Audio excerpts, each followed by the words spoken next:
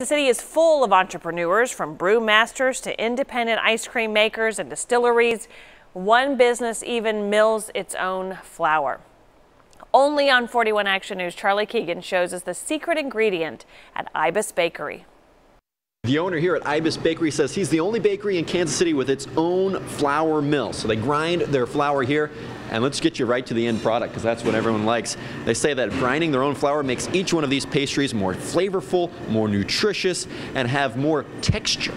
The oven heats up overnight. Chris Match takes bread seriously. The steam helps the bread from crisping over too soon. Whether it's a loaf he cooked overnight, This one above it is the sesame. or the croissant that takes 3 days to reach perfection. So you get this like layered effect. As the owner of Ibis Bakery, he found it's what's inside that makes the biggest difference. It's almost like there's so much oil in there that it like clumps together. This flour came from a mill inside the bakery. Match buys organic wheat from a farm about 45 minutes away, runs it through this mill As it spins, at his Crossroads location flour works its way down the screens. to make his own varieties of flour. It allows ourselves to have more flexibility in what we want to make from a dough standpoint, and it just tastes better. He says the flour adds flavor, nutrition, and texture.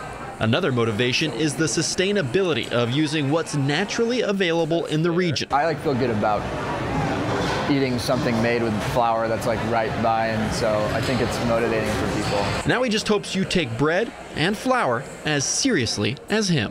So the plan eventually here at Ibis Bakery is to actually sell the flour directly to customers, so you could maybe try your hand at creating your own pastries. In the meantime, though, I've got a plate full of things to try, a cup of coffee, so about time to sign off and dig in. For the Now KC, I'm Charlie Keegan.